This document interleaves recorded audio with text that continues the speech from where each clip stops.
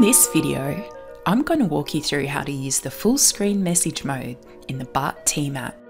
Open up the app on your device. If you have the quick view screen enabled, use the hamburger icon in the top left hand side of the screen to pull up the main menu and select List View.